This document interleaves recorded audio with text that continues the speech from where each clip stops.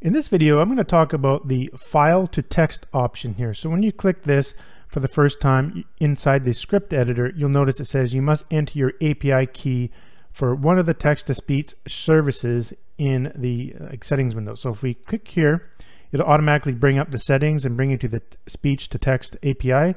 So let me just close this and show you in the settings. So you bring the settings up that way as well.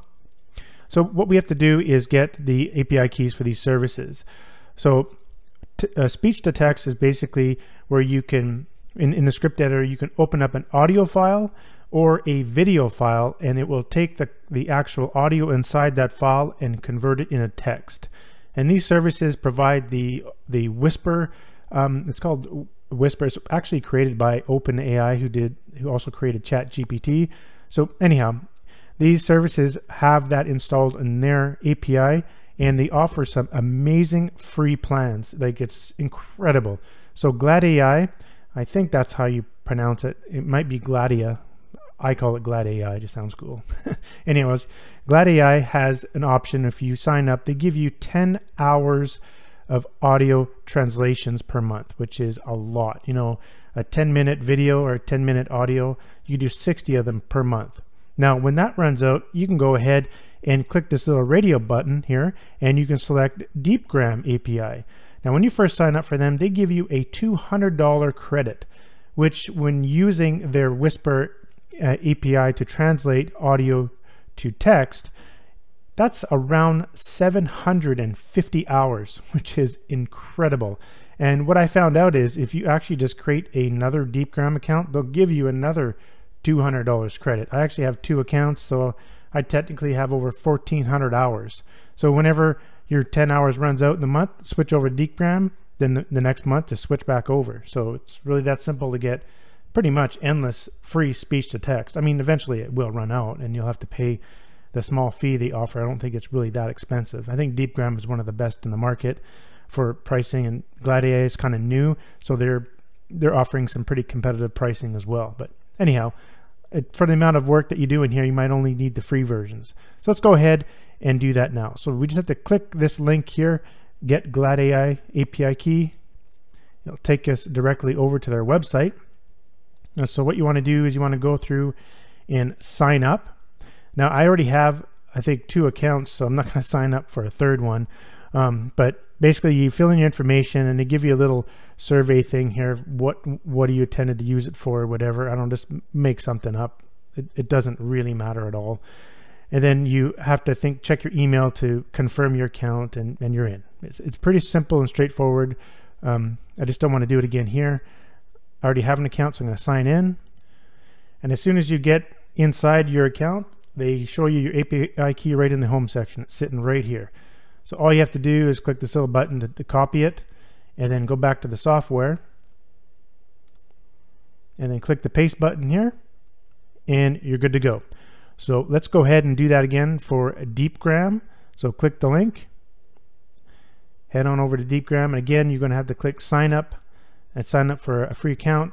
I already have 2 accounts, so I'm not going to do it again. And you also have to, you'll get an email with a confirmation link to confirm your account. So make sure you check your email.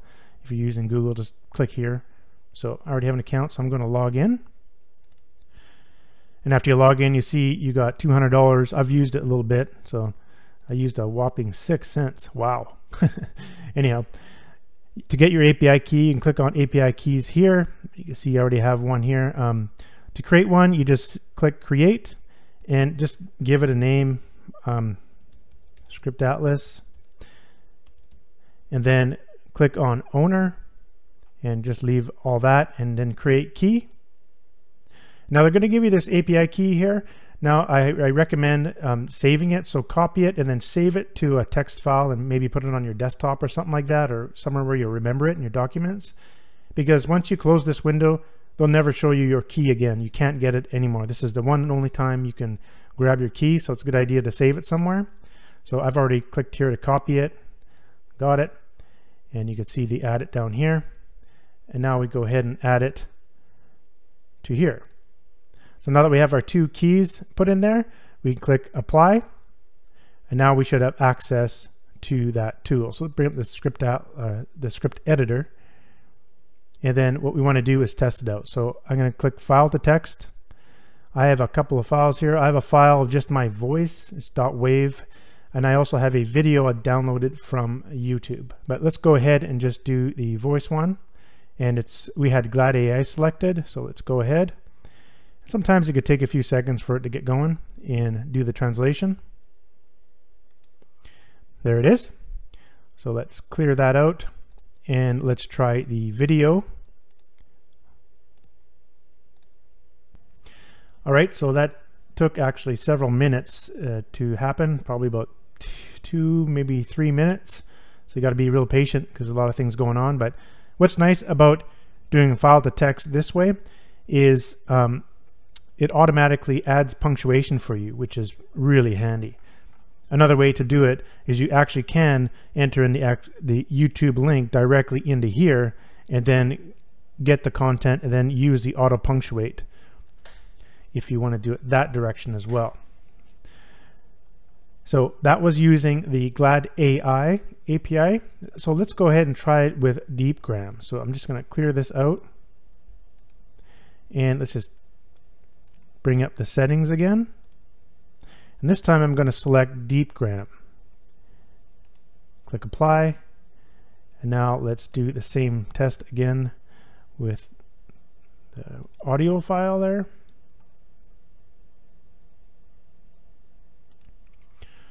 All right, that seemed to be a little bit quicker. So again, we can test again with the other video file, but it's not really necessary. But that's how you can convert file to text.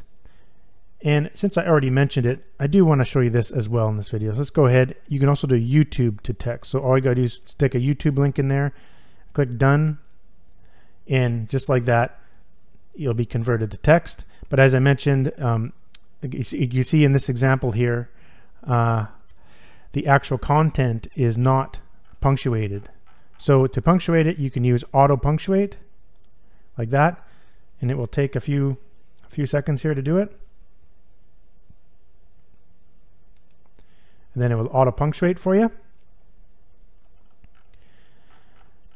Now, if you download that YouTube video to your computer, then you could use file to text.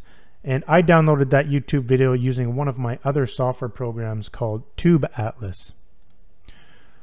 So this particular video here, if I copy that link, this is ScriptAtlas. If you already own ScriptAtlas, you can utilize that functionality in the tools section. You can come down to download YouTube video, plug it in here, and then I just click that link, and I just went and I downloaded the 360 one. Hit download and just download it to your computer. That's a handy little tool. If you don't have it, go check out ScriptAtlas.com. So that's the website where you can get ScriptAtlas. And that's basically how to use the file to text feature and how to add the API keys for those services. And again, you're going to have more than enough hours to convert your audio and video files to text using those two services. It's pretty much endless. You know, just open up another DeepGram account, get another $200 free. I got 2 accounts and I got $400 credit. I'm not sure if they have some way of knowing you're using 2 accounts, but it doesn't appear so because I have done it several times already. So anyhow, that's it for this video, and I'll see you in the next one.